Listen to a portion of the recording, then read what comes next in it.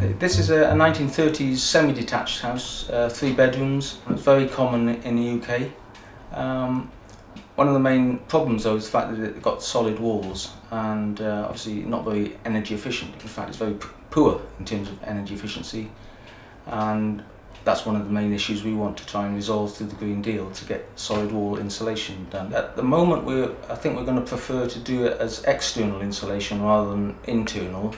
And one of the advantages of that is that it would be less disruption inside the house. Well, I suppose I've got a number of different reasons for wanting to do these changes. I mean, I'm very interested in sustainability issues generally, because my job is to do with that. It's also particularly to do with reducing carbon emissions. I'm quite keen to, reduce the household's carbon footprint. But obviously I'm quite keen on reducing energy bills and to make the house more comfortable as well. When we moved into the house, some things had already been done, like double glazing, loft insulation and draft proofing. The main thing that we've done is a new wood-fueled room heating stove, and we are currently building an extension for a larger kitchen. But of course the main issue as far as energy is concerned is the solid walls, which we hope to get insulated through the Green Deal. I'm currently undergoing a Green Deal assessment, so I haven't got the final thing, but I have heard or learnt 1 or 2 things from it.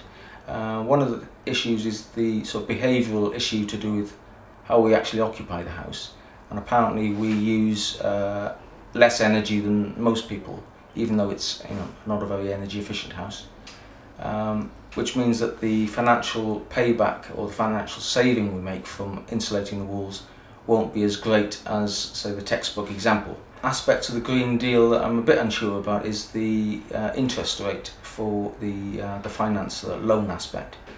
So I haven't looked into it obviously in much detail yet, but I might be interested in financing it some other route. I live in a Victorian terrace in an old railway town, and it's a 3-bedroom house.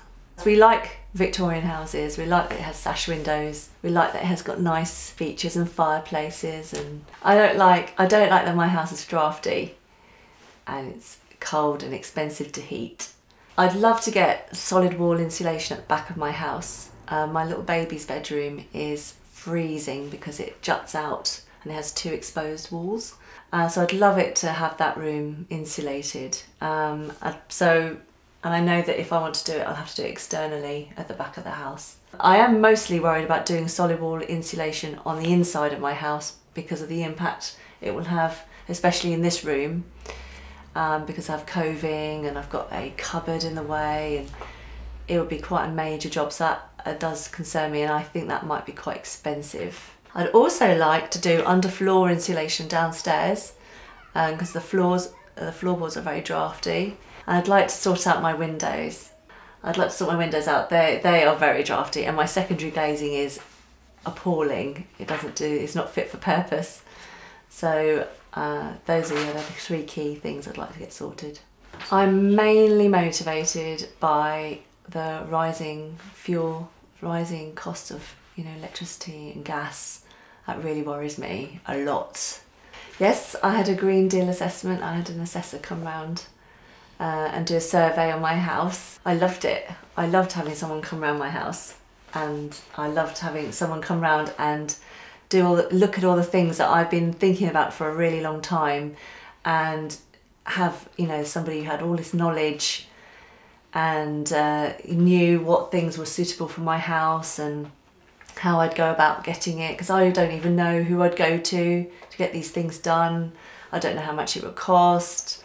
I have no idea. So I was just thrilled to bits to have someone come around my house and do a survey for me. It was brilliant. The house that I live in is an Edwardian house. It was built about 1905. It's got solid walls and it's still got the original sash windows. It's a mid-terrace, has 2 bedrooms with an upstairs bathroom. I have increased the loft insulation in the house to take it up to the 270 recommended by building regulations. I've also put some secondary double glazing on almost all the sash windows, which you can actually see next to me here. And I've also had the boiler replaced. I have had a Green Deal assessment done for my house In terms of the main things that would improve my house, there wasn't any surprises there. It was things like the solid wall insulation and the floor insulation. What did please me was to find out that there is something called Eco, which will help me meet the cost of having solid wall insulation done. My understanding of the Green Deal is that it's a loan that I would pay back through my electricity bill, and I would have to pay interest on that loan. The Eco is the energy company obligation, and it's not a loan, it's a subsidy or a grant that would help reduce the amount that I would have to borrow to have solid wall insulation put in. There's one part of Eco which I think I would be eligible for because I live in a solid wall house, and that would help anyone living in a solid wall house or has a hard to treat cavity, and it's not means tested, so that is really useful. Probably the best way to find out is to contact the Energy Saving Trust to find out, if you could qualify for Eco.